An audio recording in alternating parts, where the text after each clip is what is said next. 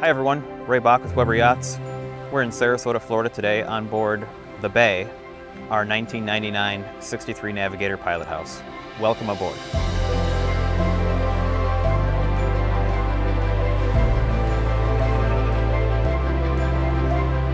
The Bay is the flagship of the Navigator fleet. This particular 63 features a unique 642 layout that was custom designed for her first owners. The owners affectionately coined the term 642, meaning cocktails for 6, dining for 4, and sleeps 2. This layout is the ideal configuration for an extended liftboard lifestyle.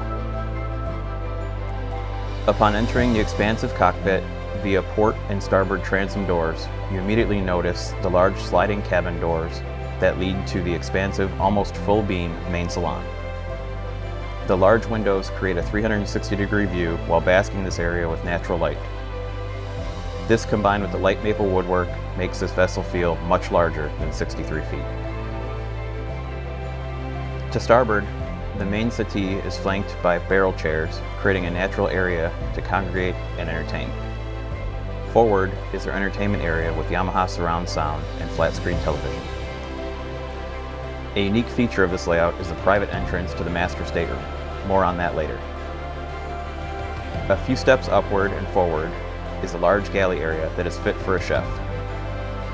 The Bay's galley features all of the amenities that one would want in a high-end home, including a full-size refrigerator and induction stovetop. This area creates a natural connection to the main pilot house with full-size dinette to keep the captain in the mix with his or her guests. Her pilot house features a full 360-degree view, starboard side pilot house door that leads to the side decks, and a full suite of updated marine electronics with gateways integrating all engine instrumentation. Below deck and forward is her unique office, complete with a full-size washer and dryer along with a large hanging locker. Aft through the companionway, this leads you to the media room, which features a large couch, entertainment area, and a wonderful second head with stall shower. This area can easily be converted back to a stateroom if needed. Leading further aft through the media room, there is a connecting door to the expansive full-beam midship master stateroom.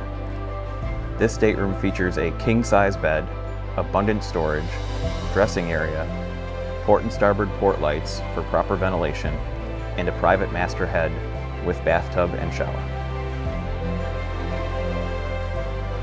Earlier we touched on the fact that there's a separate door from the main salon that leads to the master as well.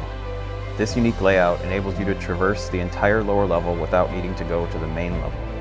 It is also important to note the cherry wood below decks, which creates a much more calming area for relaxing and sleeping with a darker wood tone.